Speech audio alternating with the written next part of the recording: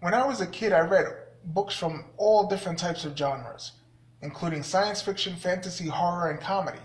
But I always stayed far away from the nonfiction genre unless I had to read a nonfiction book to know what the hell my teachers were talking about on the tests they used to give us.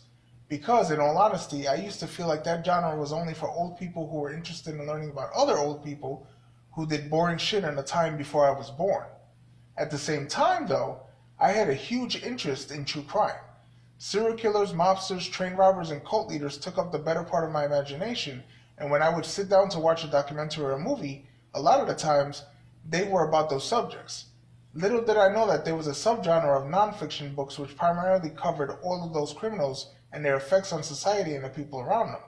So when I got older and discovered my first true crime book, Zodiac, by Robert Graysmith, it opened up a whole new level of excitement for me, and from then on I was hooked on true crime novels.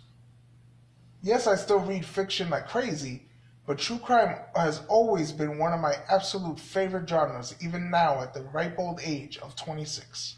But even though I had read many true crime novels about all different types of criminals, including serial killers, I had never read a book by Ann Rule. I knew of her existence, sure. You can't pass by a true crime section in a bookstore without seeing one of her books. But unfortunately, they all had titles which, when I was younger and a bigger dumbass than I am now, I thought sounded more like Lifetime suspense movies than anything I really cared for.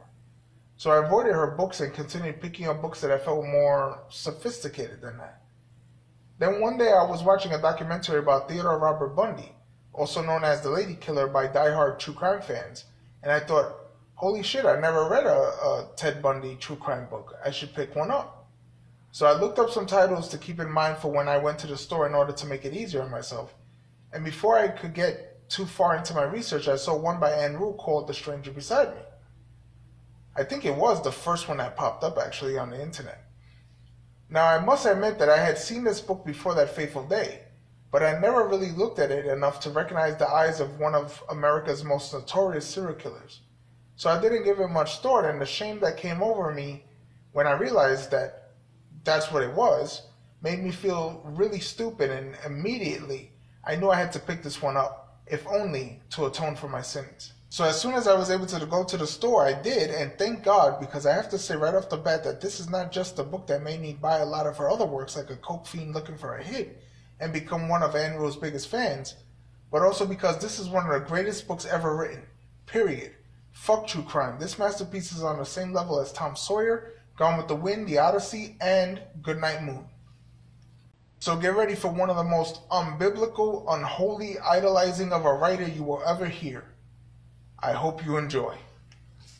Now the book covers the birth, life, and execution, spoiler alert, of Theodore Robert Bundy, or as he was called by those who knew him, Ted.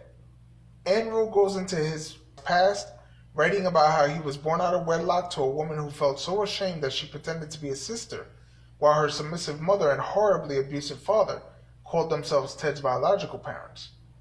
From there we learn about Ted being a shy child who would occasionally do things which should have been a warning sign for what he would eventually become, like placing knives around his aunt's bed while she slept, the blades pointed at her, and taking a friend to a spot where he says a little girl who had disappeared was buried, and not telling any of the adults who were desperately searching for her.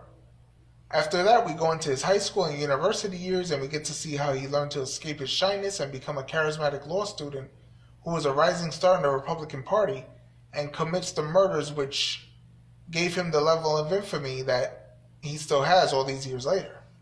Although these things are presented in a beautifully written and paced way, the coolest part comes when Ann herself shows up in the book.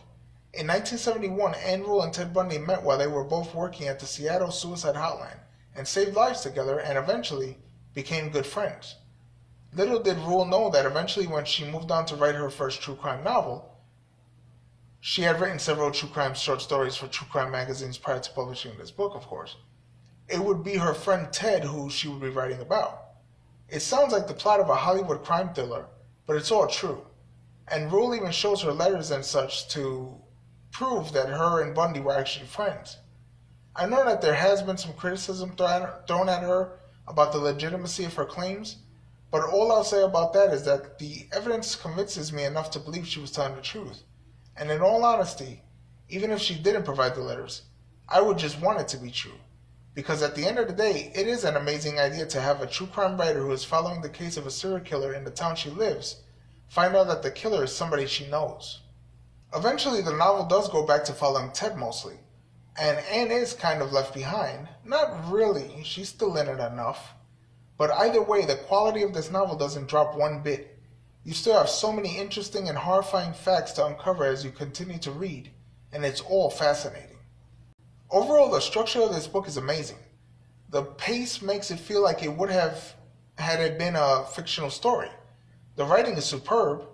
Ann Rule's prose is unique and fits the subject matter so well without becoming dull or so sophisticated that you feel like you're reading a textbook. The way she presents these people, not just Ted Bundy, but also the cops and the victims, and also herself and their motivations, their convictions, their tragedies and triumphs, is astonishing. I don't mean to sound like a broken record, but this really doesn't feel like a true crime book, but more like a Michael Connelly or John Grisham book. Something along those lines. It's very impressive.